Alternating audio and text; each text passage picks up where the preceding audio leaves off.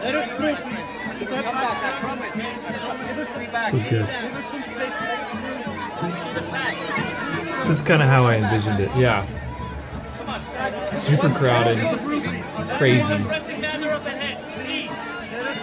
Everyone, make room.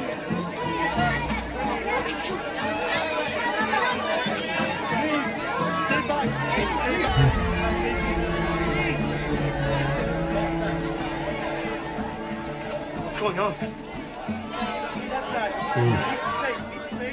Simon's house. We need to get through. Come back. Rabbi has a pressing matter. It's him. It's your rabbi. Stay here. A rabbi has a pressing matter ahead. Nope. Not happening.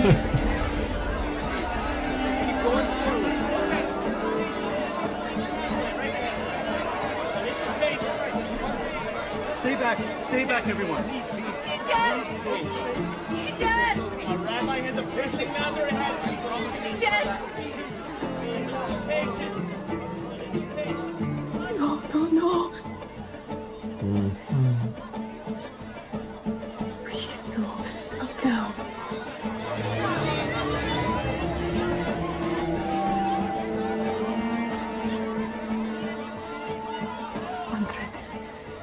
100.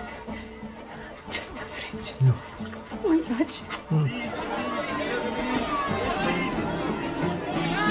I'm like, go get him, go get, just go.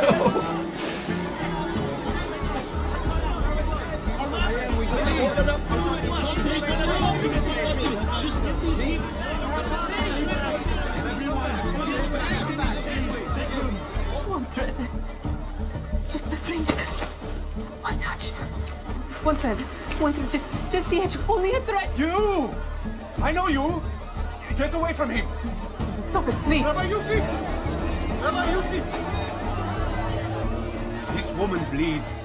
She is unclean. We removed her. Please, please. I promise I won't touch him. I just need to. Woman, please, we can help you, but not now. Sorry. Try tomorrow. No, please, just a moment. Just start.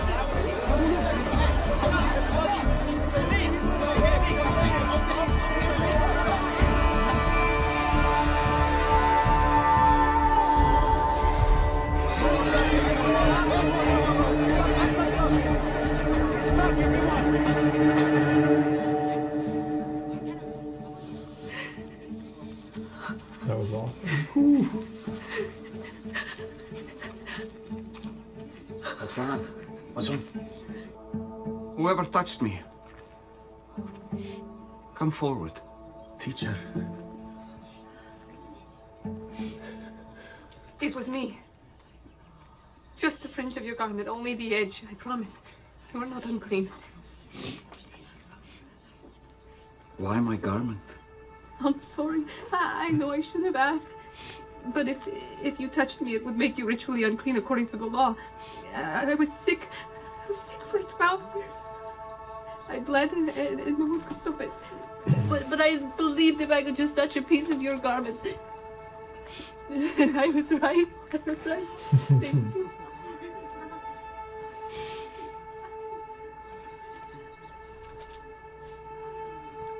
Who told you I could heal? A man from the pool. And he was right. The blood has ceased.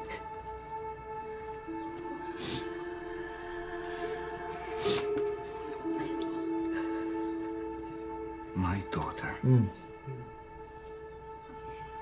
no one's daughter anymore. Look up. Yes, you are.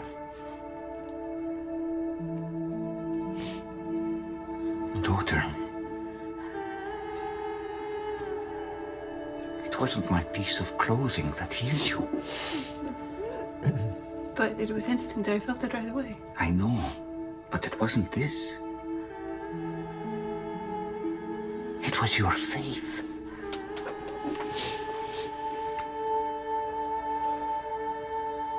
Teacher, she was bleeding so long. We can take her. She is clean.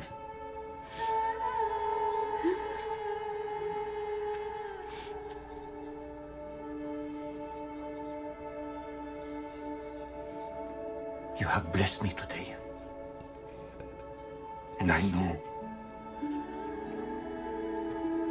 my daughter, I know it has been a fight for you for so long. You must be exhausted.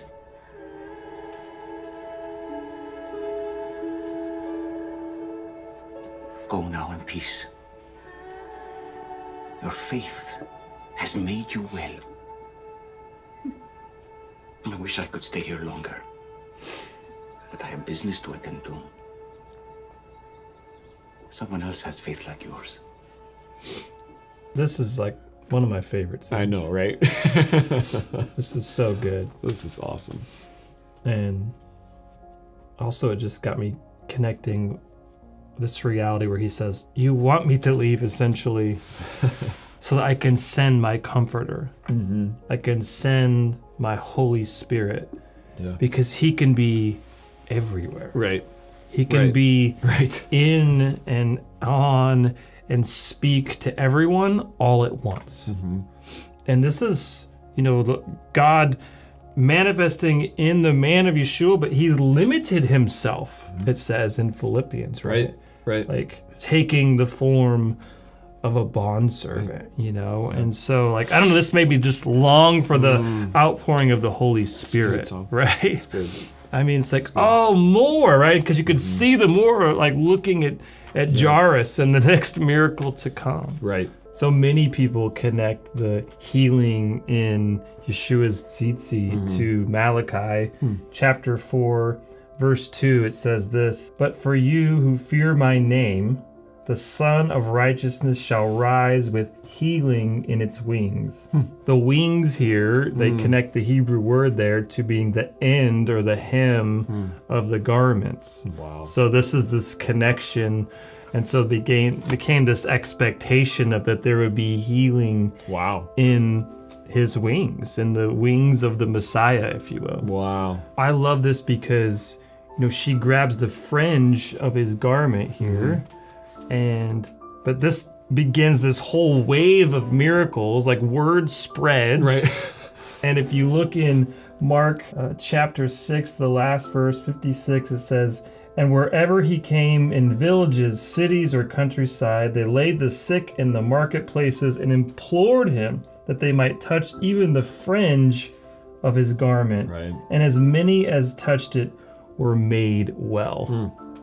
I love this. So good. So this is the fringes are also in Hebrew, it's called the tzitzit, or the tzitziot, these fringes that represent the commandments of God, represent the Torah, God's instructions that they carry with them to remind themselves of following God's commandments. And so that there's this connection here between the Word of God and the power of God. That's good. Right? Yeah. So I do think it's likely that Yeshua wore fringes on his garments like they're showing here.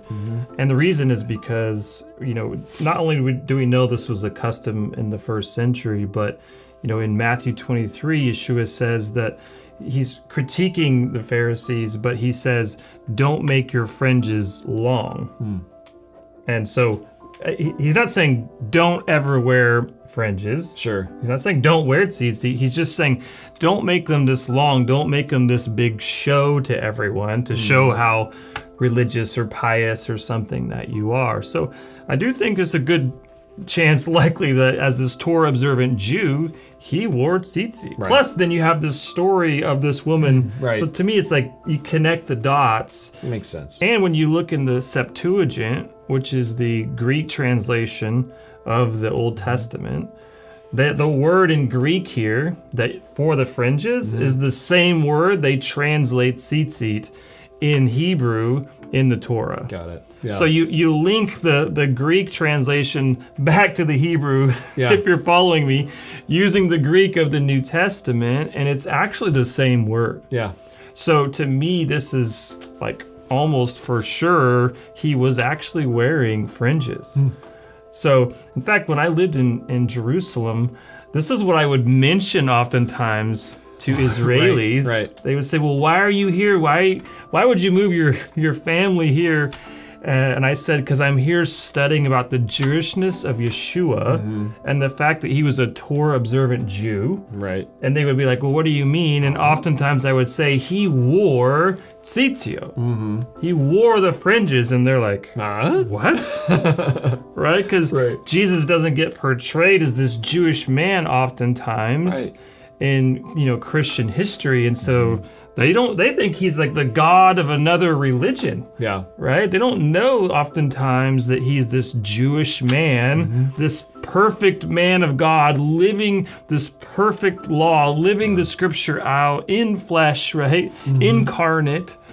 And wow, it's powerful. And yet there's this like situation happening, right? It's like we're in the middle to going to Jairus's house.